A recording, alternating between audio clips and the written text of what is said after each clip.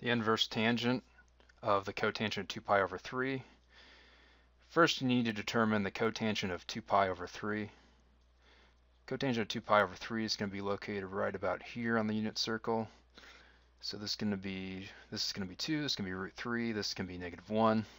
The cotangent's the reciprocal of the tangent, so in this case it's going to be adjacent over hypotenuse, negative 1 over root 3.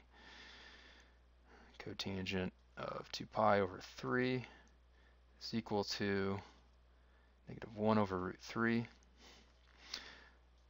And the inverse tangent of negative 1 over root 3, or negative root 3 over 3, because inverse of tangent is bounded between negative pi over 2 and pi over 2, you need to find where it's equivalent to this in its range, or its domain.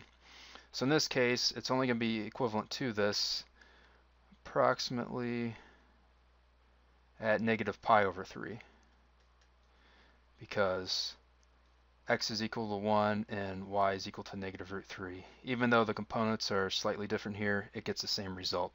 So your solution in this case is negative pi over 3.